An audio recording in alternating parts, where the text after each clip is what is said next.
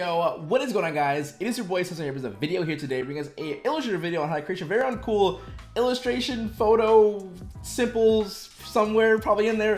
Regardless of what the title says, the video is what the video is. But you guys should know it's actually a really cool, fun concept where you basically just take a picture in Illustrator and kind of just make it look really cool and mosaic and have that really dope feel. I have no idea if a lot of you guys actually ever been in like your beginning of your college, or even like your probably like your senior year of high school, where you're like doing like a really cool fun project. You have to take a photo of yourself, right? And you have to do like in Illustrator like random shapes.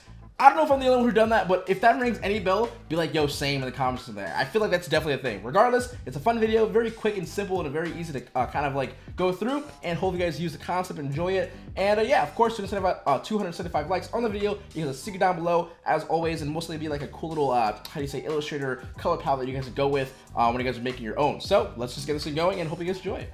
Alright guys, so it's very, very simple actually. I already have Illustrator open. All I pretty much am in is a 5,000 by 5,000 dimension. Is there any reason to do that? Absolutely not. But I actually, it's 3,000 by 3,000. Regardless, I'm in that kind of little resolution here. Basically enough for a good square. Right, so I'm gonna press close for a second. I'm gonna just now drag in the picture that you're gonna be possibly using for like if it's a portrait of yourself, someone else, a client, regardless, right? I'm gonna make sure I kind of size it up so it's just be a little more bigger, right? Make sure I'm holding shift, okay?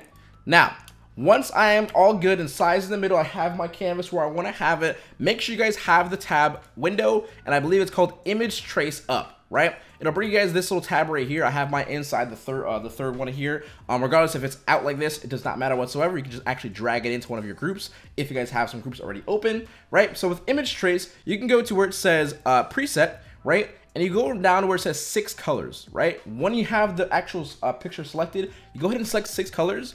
Right, and it'll go to this whole little process, right? For some reason, my Illustrator likes to crash every now and again when it does this, but not like all the way. It just like does like the little white bar thing, right? So once you guys are done, you guys can see that it actually creates a 6-color palette with, of course, making sure it differentiates colors of shadows and highlights. The only reason I did that because I didn't know how to say it last time, right? So now it's like this. I can go ahead and say maybe I don't want 6 colors, but maybe I want like 8 or 9 or 10 or however. You can even go less if you guys want to. You can even go 3 colors, but that's probably like really, really weird. But I'm gonna go ahead and say besides 6, I want 8. I'm gonna press 8 and I'm gonna press enter. It'll redo it and make sure it gives me the highlights and shadows as well again, and have that contrast there, but with now 8 different colors on it.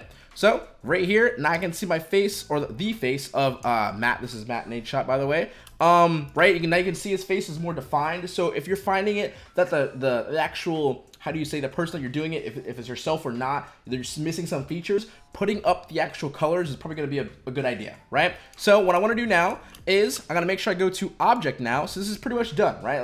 When you have the amount of colors that you guys want on it, you want to go to object, and then you go to expand, and this little table is going to pop up. Make sure you guys, of course, have the object and the fill actually checked. Press OK. Just like so, now your picture now becomes an actual illustration vector with different shapes in it, right? So if I were to kind of like click, right, with like the direct selection tool, right, I can just click on one thing, I can take it out, right? So you can see there's actual shapes now of all the different, how do you say, images of shadows and highlights, right? But the cool part of this is you have to click on every single one and be like, hey, I want this to be blue, blah, blah, blah, blah, right? I'm gonna go ahead, highlight the entire pieces, right, the entire image, okay? Then I'm going to edit colors, and recolor artwork. Right now in this table here, it's gonna be super easy for you guys to see every single color that's on the actual canvas. There should be around 8 or 9, however maybe I put it over there before. But you can then just take your Q bar and say, hey, I want this to be like a nice, like a greenish tone, be like really, really vibrant. Why not? You can make it any color you honestly want. Let's just do like a cool pink is actually pretty cool. All right, let's put this up a little bit too. We can do like a cool color there. That actually looked really good where it was.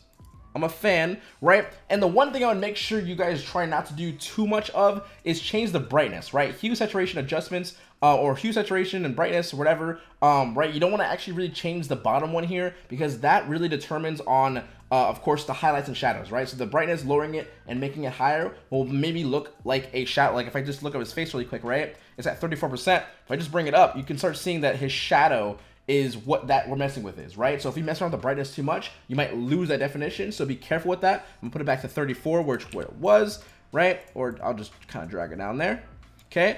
Put it down there, and just go through every single color if you guys wish to, and then just change it to a nice little cool hue to it, right? And you can do a little bit of a saturation. I think the saturation as well also kind of goes around the same premise of not making it too much. But yeah, it's a very, very dope concept on its own, right? This alone is just super cool. You can go through all these different colors. I mean, if I want to change the jacket color, I believe it should be this one right here. Let's just go ahead and kind of like say, make it a little more darker. We can change it to like a red, right? You can do like a red if we want to. Oh, the fuck?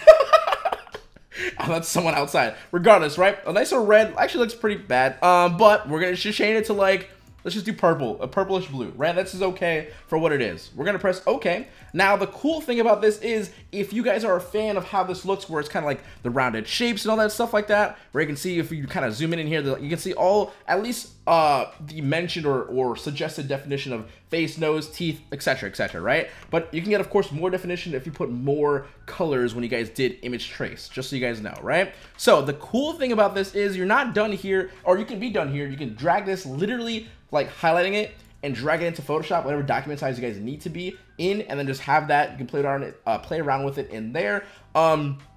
Keep in mind as well, if you guys want to actually turn on strokes, which is probably going to lag your computer a little bit, I'm not going to do it right now. But of course, each of these shapes, or excuse me, or each of these, of course, parts are shapes, right? So you can see if you guys turn on your stroke, you can definitely turn on your stroke. You can make this a color as well, and then just bring some more kind of color in there and different variety in there as well, right? But besides that, I can highlight this as well. I can go to where it says, I believe it's edit, or not edit, it's on object, path, simplify. Now I'm gonna zoom in really quick, or I should probably zoom in beforehand. Let me go ahead and just actually zoom in beforehand, right? Just a little bit more. Okay, so I'm gonna go object, path, simplify. Now, of course, check your preview, but you're gonna see I have the words straight lines, of course, selected. That is not by default. Yours is gonna look something like this, where it's just like, excuse me, you can kind of see like some different kind of patterns where you can actually create where the shapes themselves, the path around them, of course, the little, of course, anchor points are curved or whatever, right? You can actually change your precision to be 100%. That's where you guys get the actual 100% version of what you had before you went into Simplify. But if you lower it down, of course, it makes the curves a little bit more looser or a little more organic kind of feeling, right? So if I just look at it right now, you can see a lot more spacing in between because the actual paths are not perfectly connected. But that's not the one I want to show you. I want to show object, path, simplify, and straight lines, right? This one right here is pretty cool to me. I mean, if you bring it up to like 130, whatever, you're gonna get something super abstract, super weird. Maybe you're a fan of this kind of stuff. Maybe you can see something really cool, but if you guys look at it, the face itself, you know, you're not gonna probably slide with that. But right, path, simplify again. I'm gonna say like 20 or something around, or 25. Looks pretty cool to me. 26. Press OK. Right, I zoom in, you can still see it. And it's so cool because it's so triangular and fun that it just opens up the book for how much you can do with this, right? So this goes out to the Seso that was in college. I think it was my first semester digital art class, like 1 or whatever the number was, right? Where I literally waited till the last minute to do it because I was like, whatever, dude, I can do it in like last minute. And it came out pretty crap, and I got a B on it. I could have got an A if I just used this little technique. Yeah, that's pretty much it. That's literally the video on its own. I don't want to like carry it on too much because after this part, it's just you exploring, right? So of course, explore the stroke paths, explore the simplify. If you know something in Illustrator that can actually work with different shapes, a lot of these different shapes, and you can just make some more stuff out of it. Of course, you can bring it into Photoshop, do some really cool highlights and stuff like that with that alone. Regardless, a really cool concept for people who just want to kind of explore in the world of portrait, like illustrations and stuff like that. So that's it. I love you guys. I'll talk to you guys later. Seso HQ out. Don't forget to keep smiling, stay positive, and stay freaking better, guys. Later. Much love. And yeah, if you like the video, just drop a like, subs, all that good stuff. Of course, notification bell. And yeah, appreciate you guys. Love you. Bye.